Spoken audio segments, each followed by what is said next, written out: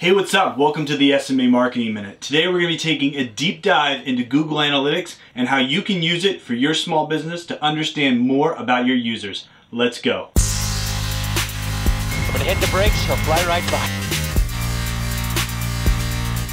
60% of the time, it works every time. How was Hagen? Hey, 10 points for our fearless leader. That's not an option. You got to keep on keeping on. Life's a garden, dig it. You make it work for you. You never give up, man. That's my philosophy. With great power comes great responsibility. Welcome to the SMA Marketing Minute.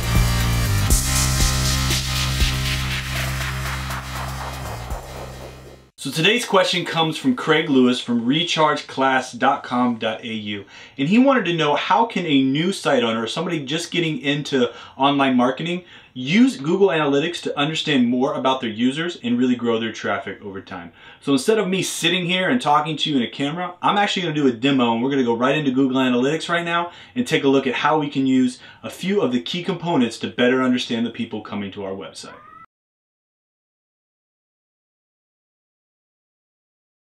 All right, welcome to the breakdown of Google Analytics.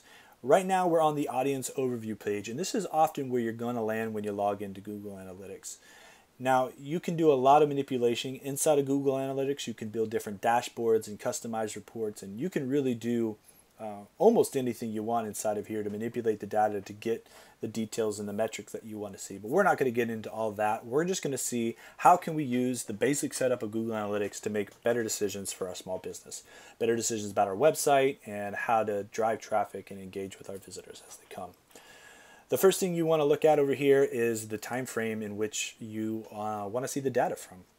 So we can customize this to today, yesterday, last week, month, 7 days, whatever. You can build in custom frames, just by clicking and dragging.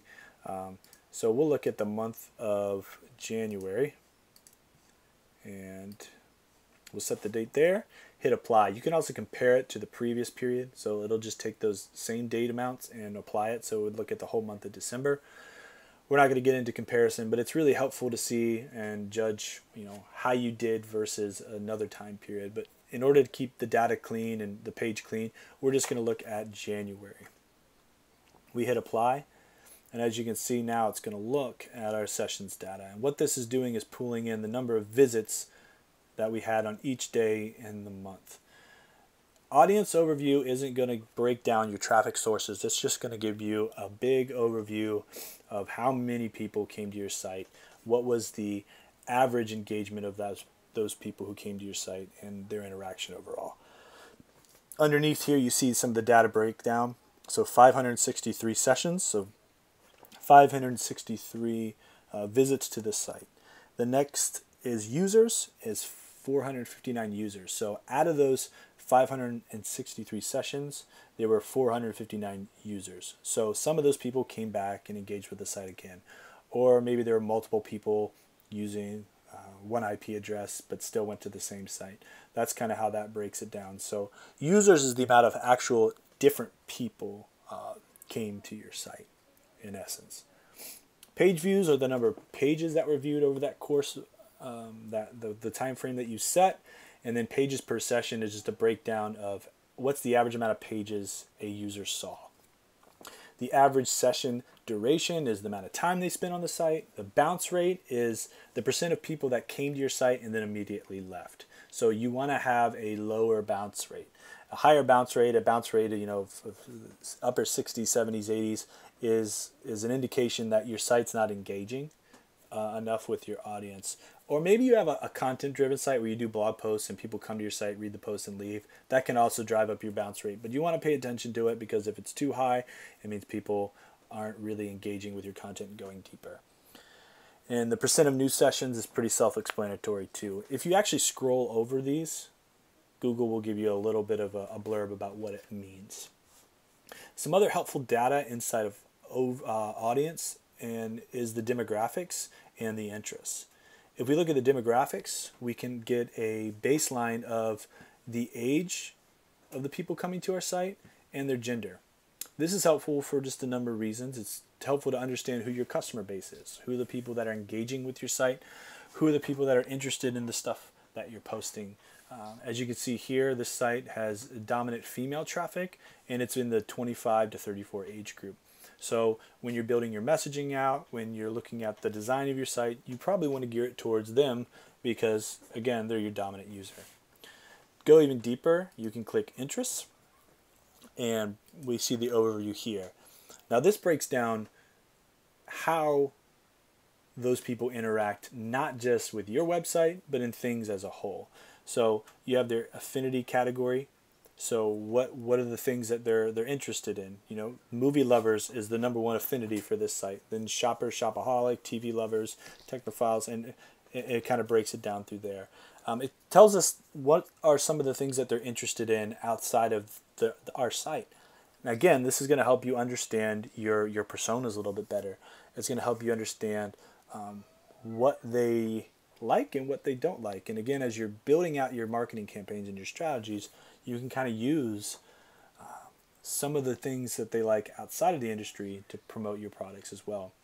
In market segments, so if these are related categories within the same market that again would show them what they like. So travel, hotel accommodations, employment, real estate. This data isn't always 100% because the site we're looking at isn't technically in that market, but again, we can still pull some data and understand what our audience is interested in. Other categories, again, just more data on the things that they're interested in. So arts and entertainment, celebrity news, movie lovers, shopaholics, travel, hotel accommodations. We can take all that data and start to really add it to our buyer persona research because this is real data from real users who are engaging with our site. You can get more information, you know, geo-target, make sure that you're targeting in the right location, in the right language. Again, predominantly the United States, which is what we want to see, predominantly in Florida, which is what we want to see for this business as well. We can look at, you know, technology, we can look at behavior, new versus returning, frequency, engagement. All of these are very helpful to understand when you're building a site, when you're designing a site, and when you're tweaking your site to better fit your users' needs. As you can see, most sessions are 0 to 10 seconds. So that means people are coming and maybe leaving pretty quick. Then as you go down, it's 11 to 30, 31 to 60. You can read it and see. Again, this will help us understand how long people are on the site. For this business, a lot of people are probably coming to the site to get the phone number because of what they do, which is probably where you see that smaller duration period.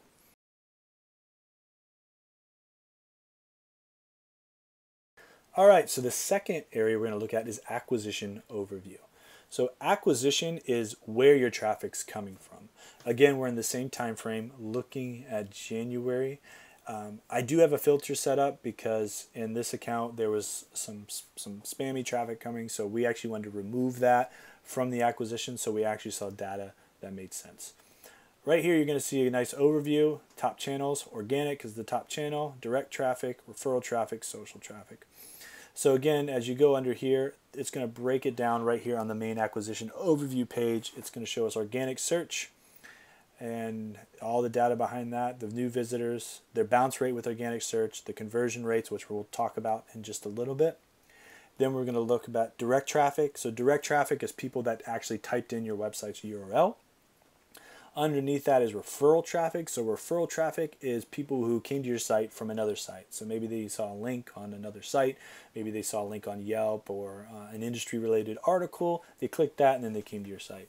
And the last one is social media traffic, and these are the people obviously that are coming through social channels.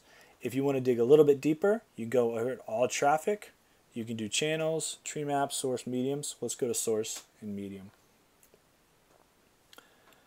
Now to show us again organic, Google organic search.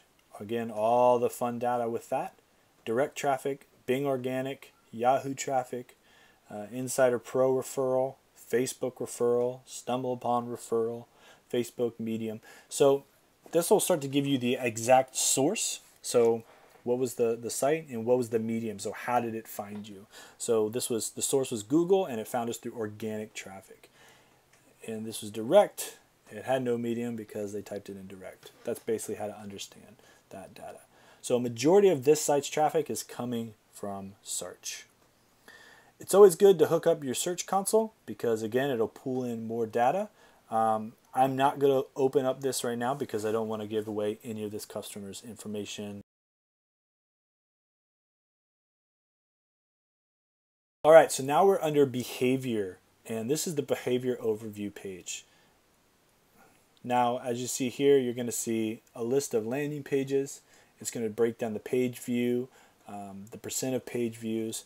We're also going to see site content. You can also adjust that to page title as opposed to pages, so you can actually start to see some of the keywords that are associated in that.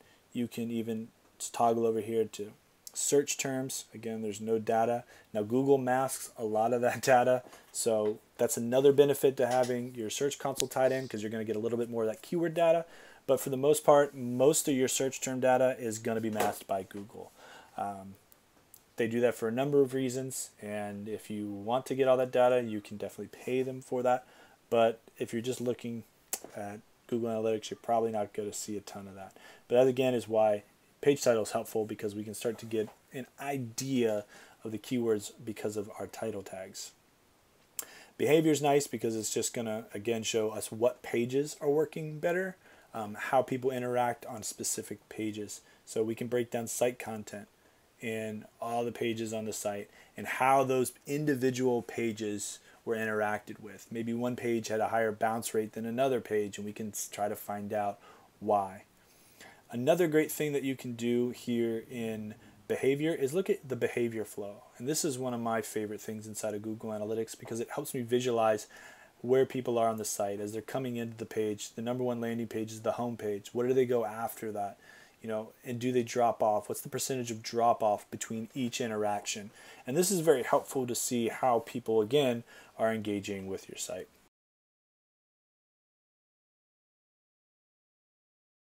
All right, so the final thing we're going to look at is conversions, and specifically goals. Right now we're on the goals overview page, and what goals is helpful for is to determine whether or not users are taking the actions you want them to take. If your site's trying to drive a sale, you want to kind of get the thank you for purchase page, tracking that someone gets there. You want to see if they're abandoning their site before they get that conversion. How many people are actually doing the things that we want them to do. So this site isn't a e-commerce site, it's actually a local business site. So there's a couple of different goals that are set up, you know, from different behaviors that we want to see from the users online to make sure that we're getting contacts, that we're getting leads, that we're getting users that are engaging in the right way. So this will show you how many goals were completed. The goal value, so you can put in an estimated dollar value if you want to see how much that goal is really worth to you. That helps you to understand how much a lead is, and you know, cost per lead, and all of that kind of different metrics that you can make down the road. The goal conversion rate, you know, shows you how many people are actually converting on your site, and then what are the kind of the different completions of the specific goals. And you can also break this down over here. This is goal completion location. You can actually break it down by source and seeing what source is actually converting the best. And for this client, again, organic search is converting the best. So what does this tell you? This tells you that SEO is important for this client, that this client needs to have a good search presence because their visitors are coming to their site. They're finding the information that they want, and then they're actually converting. And so search is actually delivering a very, very positive ROI for this specific client.